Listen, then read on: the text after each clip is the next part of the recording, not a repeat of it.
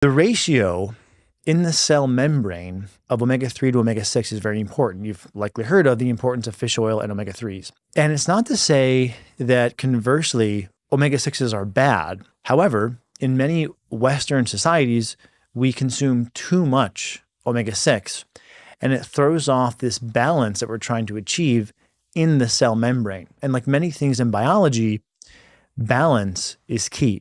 There's even a test for this, and I'm not necessarily endorsing this test or recommending you go out and do it, but just to make the point that the omega-3 index can be tested by a test like the Omega Quant. And scores that are more favorable or higher, having a higher ratio of omega-3, have been correlated with better cognition and a lower risk of heart disease.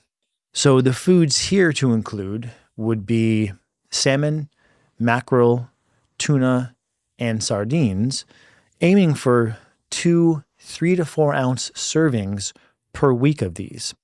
And additionally, flaxseed, chia seed, and walnuts are also good sources of omega-3s.